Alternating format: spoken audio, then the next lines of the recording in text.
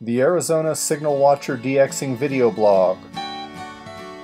Episode 1, Superloop Antenna Part 1, Introduction. The so-called Superloop antenna was developed by Bruce Conti as an extension of other antenna designs that involve large loops such as flags, deltas, and pennant antennas. And the idea here is that the feed line and the terminating resistance are at ground level, whereas some of these other designs have these at other points along the antenna. Like the delta antenna, the Superloop excels at low angle reception, which is excellent for long distance reception that involves a reflection or scattering from the ionosphere. The Superloop antenna allows for broadband reception into the longwave band down to 200 kHz or lower. Here you can see the forest of ground-based differential GPS transmitters across the western United States, centered near 300 kHz.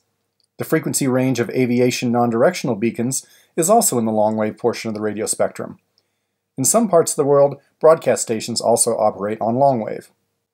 On the other end, we get reception into the shortwave and ham radio bands to at least 10 MHz or so, depending on the exact size of the antenna.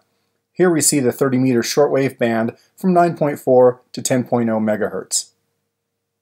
However, the Superloop is probably most useful on the AM broadcast band, where one has to deal with competing signals from many directions, and one can take full advantage of the antenna's directionality. Here we see a portion of the band during typical nighttime conditions with signals on every channel. So this loop can take on various dimensions. Here we have H for the height, L for the length.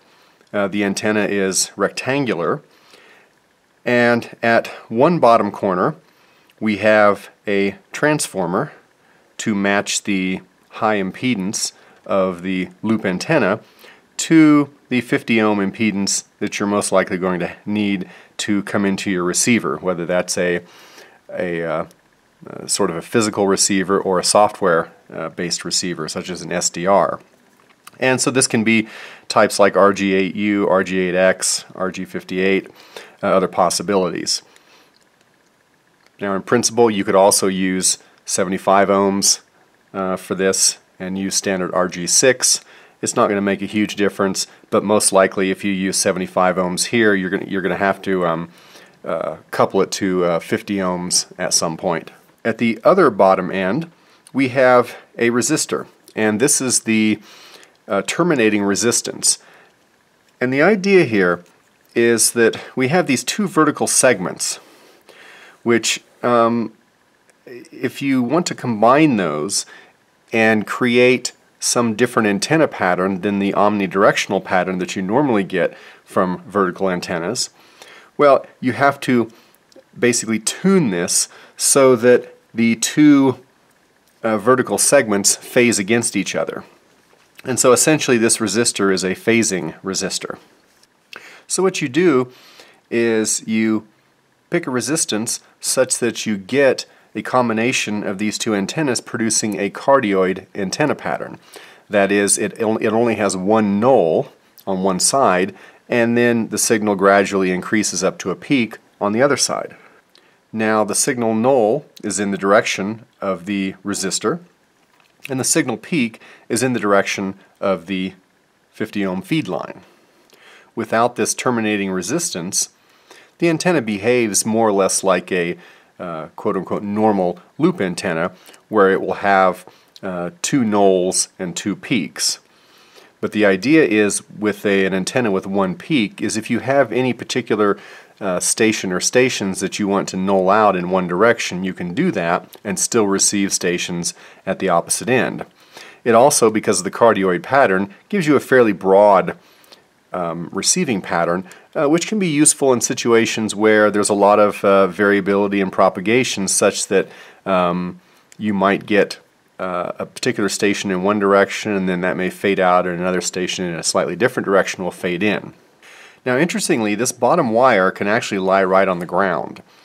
This is not a grounded antenna, and that's actually one of the advantages of this antenna, is that it has a floating ground. It does not need an earth ground to operate well.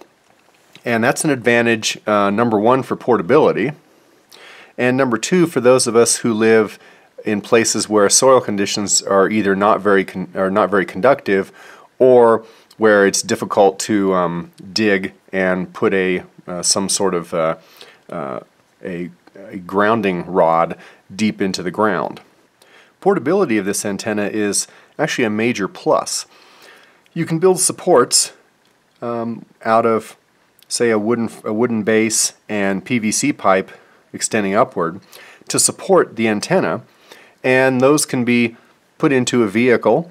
The wire, of course, doesn't take up much space, and neither do these the two electrical components, the transformer and the variable resistor. And so you can throw all this into your vehicle and take this anywhere. Now, a large design, which might be 20 feet high and 80 feet long, maybe isn't as portable, but in fact people have come up with ways to support the vertical parts here such that they can actually be transported in a vehicle. Even on the smaller sizes, this antenna still works very well. Now, one major downside with this antenna is that because it has this large resistance, which is something like 1,000 ohms or so, it'll vary a little bit on either side depending on exactly how large the antenna is and exactly what you're tuning. But that large resistance makes this a very inefficient antenna, and so you would never use this as a transmitting antenna. But for receiving, well, as long as the antenna has a good signal-to-noise ratio, then you just need good amplification. And in fact, that's a necessary aspect of this antenna, is that you're going to probably need, for the smaller antennas, something like 20 or 30 dB of amplification. For the larger antennas, maybe not as much. Now we're going to talk about these individual portions of this antenna and how to build it in subsequent videos. But first, let's go to a little bit of video showing an actual antenna setup and operating. Here we see a 7-foot by 24-foot Superloop deployed in a small area in front of the house. There are two supports to give the loop its rectangular shape. These supports have wooden bases to which PVC pipe is bolted. The top and bottom wires are held fairly taut, but small deviations from rectangular do not affect performance much. At one end of the bottom of the antenna, we have the impedance matching transformer box with the antenna connected on each end.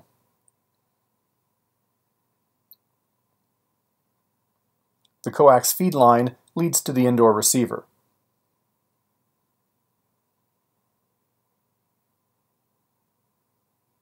Note that the bottom wire can lie directly on the ground.